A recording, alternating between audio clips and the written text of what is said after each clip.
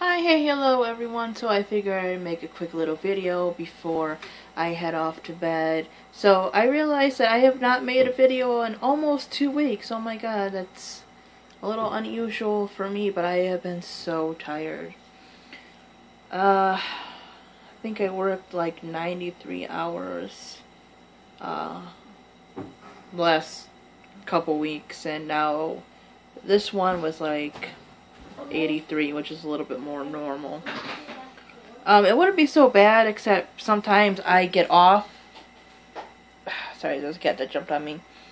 During the night, and then I come back very early in the morning. So, at the most, for the last 2 days before this, I got maybe close to 6 hours, maybe less, of sleep for 2 days.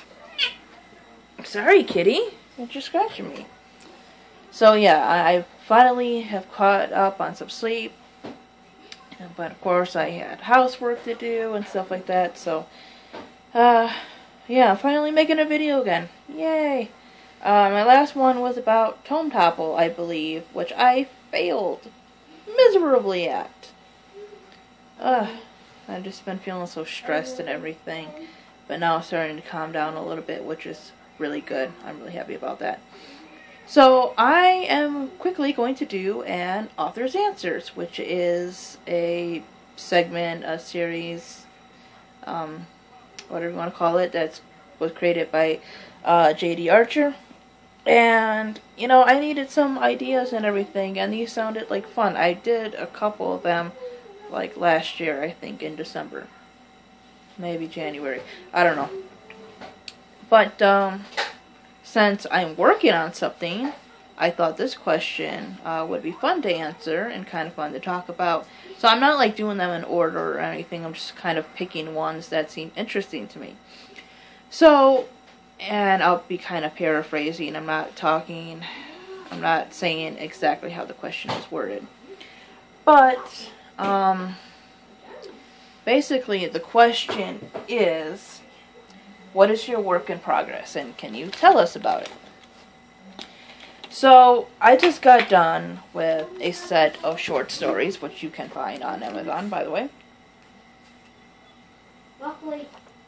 And now, I'm trying to work on my first novel. Like, I've had ideas, I've written a lot of words. One time I got up to at least 10,000 words. I've tried NaNoWriMo, but I always keep changing stuff. And, I'm finally trying to stick to just one story now. So, my work in progress is basically a young adult novel. Now, I'm not sure what to classify the genre as. So, basically, there is a girl in my story. The main character is told from her point of view. So it's first person point of view. Hold on, Nady. Okay. And, so, she likes to be creative. But she's also very introverted. She has a lot of social anxiety. So, you know, I kind of wanted more of a character like me, but obviously, you know, a little different and everything, because that kind of stuff isn't written about a whole lot. I mean, there are stories about teenage problems and young adult problems and high school and boyfriends or college or your first job and stuff like that, and that's all great to you know, read about and write about and everything, but there's not a whole lot of people that touch on the whole, you know, social anxiety issues and, you know, issues of insecurity other than when it comes to love interest and stuff. I really don't want to put a love interest in my story. If I do, it might be a girl. Who knows? I kind of plan to make her somewhat, not somewhat, but, you know, I don't want sexuality to be like a big thing in here, because like I said, it's not really about attraction or love interest and everything, but I'm thinking about making her bisexual. And possibly, if a love interest comes up, it might be a girl. Something a little bit different, but I don't want to push the issue of being different. You know what I mean? Like, I don't want to like make it feel forced or anything.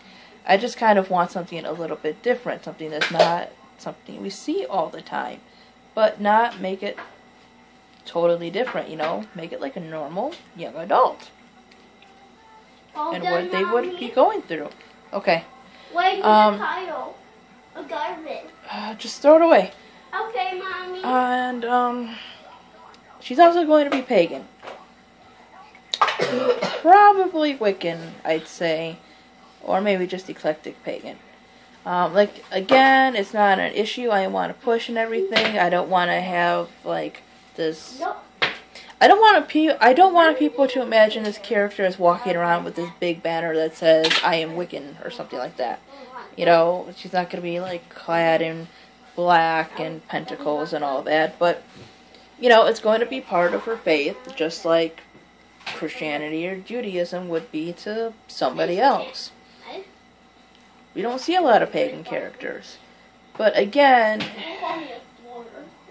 I feel that, you know, there is a lack of representation in certain things, but what you are should not override who you are, no matter what, in my opinion.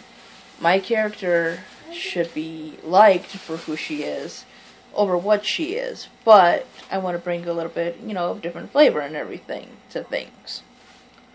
So, that's a little bit about my character. Her name is Kendra, by the way. I don't know if I've picked out a last name for her yet. But her name is Kendra, and she has two very best friends named Sam and Nicole. So, while people understand her social anxiety and everything, you know, they don't push her to do things, but they encourage her to enjoy life and everything. Because she often thinks that she's not worthy of things. She often makes excuses of why something is okay for somebody else to do, but not her. And, you know, those are kind of things that I felt, and that's why I kind of wanted to write about it. And so she ends up taking a job at her aunt's cafe, and while her family is pagan and she knows of magic and everything, she doesn't think too much of it. It's not like something where she discovers her family is witches or whatever. She kind of knows that magic has been talked about, but she doesn't pay too much attention to it. She kind of thinks it's silly family stories and everything, until one day she drinks this coffee that her aunt gives her that happens to be magical, and it takes her to a magical land. Now, I'm not sure if all the coffee is going to do this, but I want all the coffee to be magical in her aunt's shop. Or, like, the coffee, you know, that her aunt keeps in the back or whatever. I mean, they're not serving magical coffee to regular customers.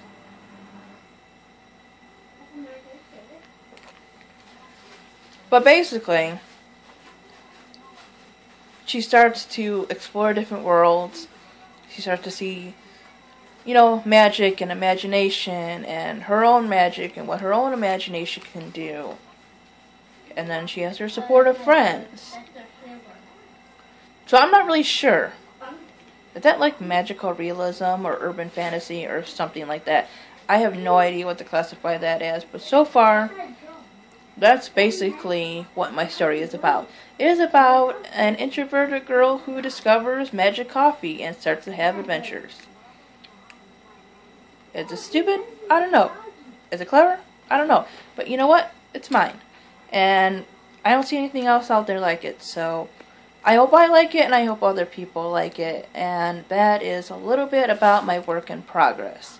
Anyways, thank you so much for watching, and I'll see you guys next time. Bye-bye.